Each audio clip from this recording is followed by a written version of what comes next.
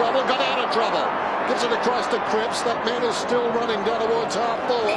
He's got it now. Yo, over the top. McGinnity, he's already kicked one goal. 25 metres out, misses. Runs it down towards half forward. Kennedy, big body to move. Well played by Hartley. Thumps it towards the boundary. McGinnity kept it in. Quickly plays on. It was a very good attempt to mark by Darling.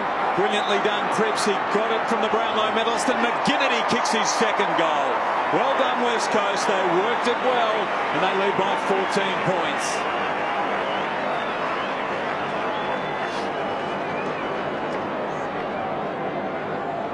Schofield takes off, runs through the middle, penetrating kick. Kennedy will turn around and contest. Fell at his feet, ricochets across to McGinnity, to Hutchings, and Hutchings goes in. Lays it off, Dempsey turns around, miscues with a kick, 50-50 ball, sensing the danger, brilliantly done. Coming up there, the defender just got the ball out. That was McGinnity. That's his role, and now Lacroix is marked as a result, goes to Brown. Darling, out wide, McGinnity can sweep it the length of the ground. Cripps on his Kennedy. Cripps trying to get separation, hooks it to Kennedy. Kennedy will go in and kick a goal. 4 kicks down the other side. There's another quick kick in, that time from Jennett, right up the middle of the ground. They hit that first target, and then they're away once they got in behind the Essendon defence. McGinnity. Let's kick 2. Nice return for him. As we said, hasn't played since the qualifying final last season. There's talk a few weeks back to inject him into the forward line. He's been injected tonight to good effect. He puts this one through for a goal, and as you can see, he's very popular with the players. That's a career high.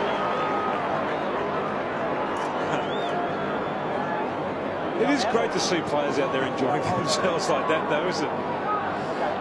He hasn't hurt himself, has he, in the cellar? Bellingham sends it down towards half forward, 2-on-1. Well done, McGinnity. A little block there. And able Chewy to take the mark. Now running on is Nelson. The season, here's Hearn. And goes across the ground. McGinnity. Short one. Tight midfielder too, in the waffle this week, Tim. He works right and passes off to Jenner. Does nicely. Clever hand pass over the top. McGinnity, centering ball, wonderful kick. Beautiful stuff, McGinnity. Darling and a couple of handballs as well, and that's a direct goal assist for Paddy McGinnity, so big night.